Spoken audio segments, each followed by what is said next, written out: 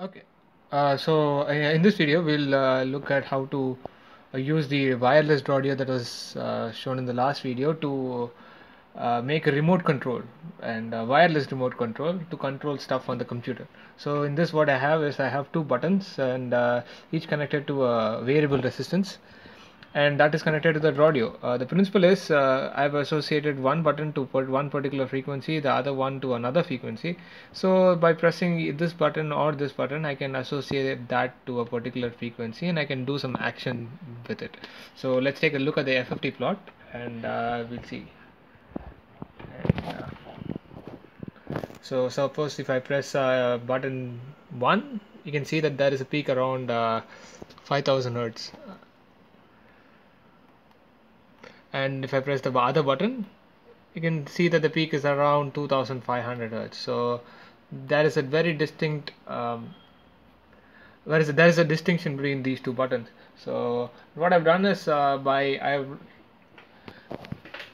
written a program which would detect this particular frequency change, and then I've associated this top button to say hello and the other second button to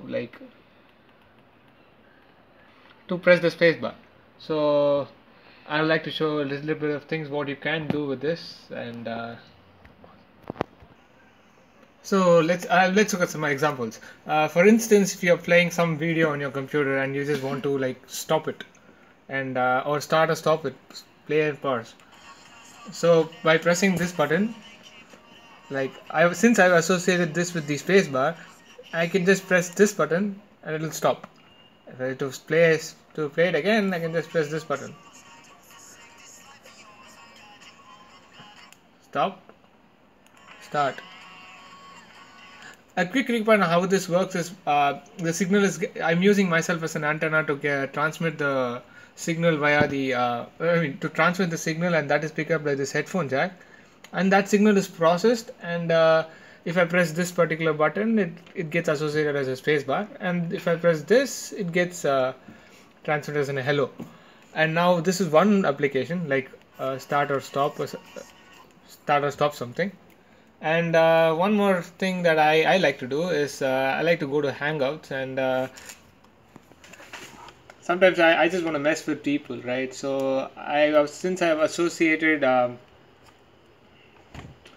the top button,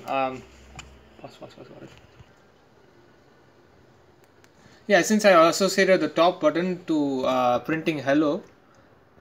So to mess with some of my friends, I just keep on pressing it unless and until I feel bored, and it keeps on printing hello, hello, hello, lots of times until I get bored.